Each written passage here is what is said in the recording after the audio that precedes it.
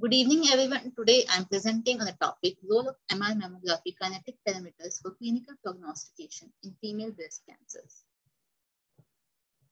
As we all know, contrast-enhanced MRI is the most sensitive method for female breast cancer diagnosis and is routinely used for preoperative evaluation of newly diagnosed cases. In recent years, DC MRI has been utilized to enhance the specificity of MRI in identifying the breast lesions. On MR imaging, morphological characteristics and patterns of contrast enhancement provide invaluable information, not only about the cancer histology, but also about the prognosis of the survival. Multiple methods exist for evaluating the kinetic enhancement pattern of a breast tumor. For automatically analyzing the kinetic data and performing volumetric analysis of breast cancer, CAD systems have the benefit of being user-friendly and widely available in clinical settings.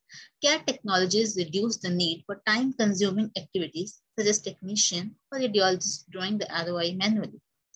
The relationship between kinetic parameters on CAD and histological characteristics of breast cancers have been investigated in our study.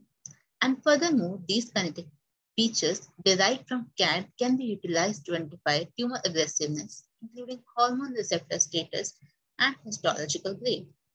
The aim of our study is to determine if breast dynamic contrast enhanced MR imaging kinetic characteristics can predict tumor aggressiveness and survival outcome in invasive breast cancer. Evaluating the relationship between various kinetic measures and histopathological traits and associating them with disease reoccurrence. The study was conducted in Department of Radiodiagnosis at Rajiv Gandhi Cancer Institute, and our study was retrospective 1, which included 130 patients. And patients who underwent DC MR imaging at our institute were subjected and then further subjected to surgery and subsequently proved malignant after the HP confirmation, and as well their molecular subtypes known were included in our study. Patients who could not be followed up for even a year were excluded from a study. MR imaging was performed using a 1.5 Tesla Siemens Evento magnetron machine with a dedicated bilateral phase array breast coil with the patient in prone position, and the MR imaging examination consisted of T1, T2, stir sequences, BWI, and DC sequences at 1, 2, 3, 5, and 7 minutes.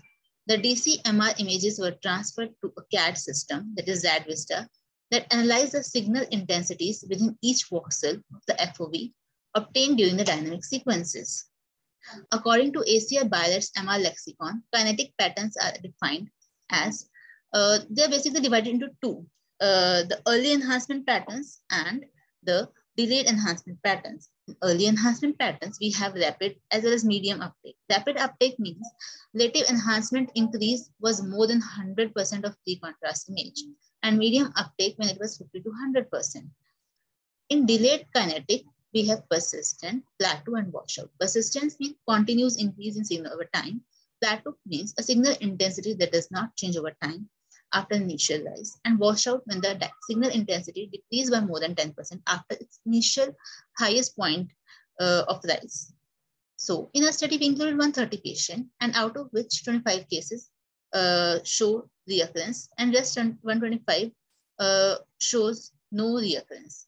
The CAD reports included the following 3 kinetic curve patterns: type 1, which is delayed persistent enhancement pattern; type 2, which is delayed plateau enhancement pattern; and type 3, which is delayed washout enhancement pattern. The interpreting radiologist wrote the CAD reports prospectively, and when an operator selected the image slice with the biggest diameter, a square ROI of the entire tumor was automatically segmented.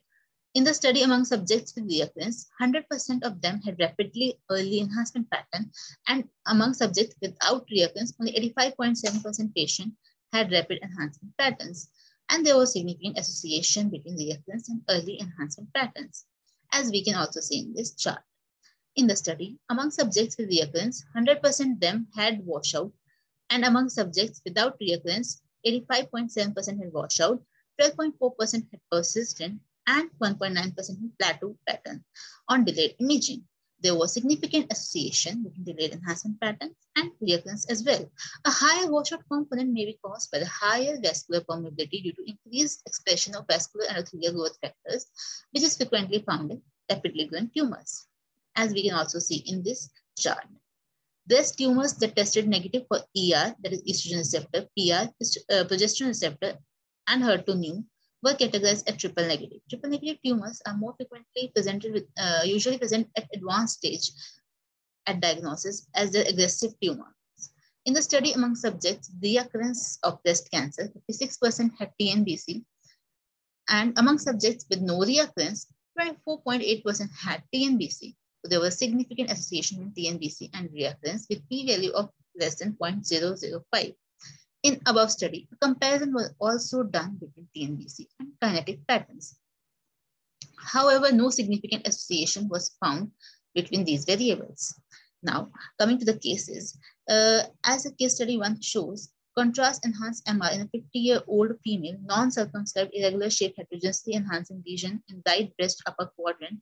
Using CAD software, first of all, we generating the overlay maps in which we can see the red color, which represented the washout pattern being the highest pattern in this lesion. And putting the ROI on this lesion, we can see a rapid enhancement curve with washout.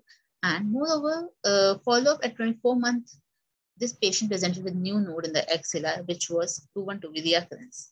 Now, shown here is a homogeneously enhancing circumscribed lesion in right breast with ROI applied on the most suspicious area.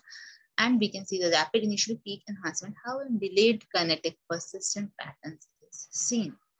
Now, another case of a 46-year-old female presented with left breast lung in 2017, proven to be IDC. On DCE MR, an irregular shaped heterogeneously enhancing lesion is seen in outer upper quadrant of left breast, which shows rapid early enhancement and washout on delayed kinetics. On further scan done in 2018, post-op changes are seen with no enhancing lesion, but on further follow-up in 2019, we can see another heterogeneously enhancing lesion, which was proven to be reoccurrence again. So as I have already told, the pre-op scans shows the type 3 kinetic pattern with rapid rise and delayed washout pattern.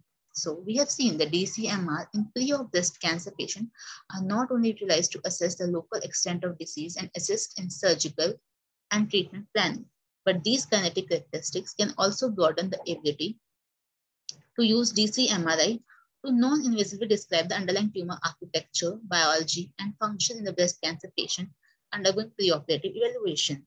Since the study is retrospective type, conducted in single institute, it may have introduced selection biases. However, this is one of the novel and major studies which has correlated kinetic curve pattern on DCMRI with disease reoccurrence.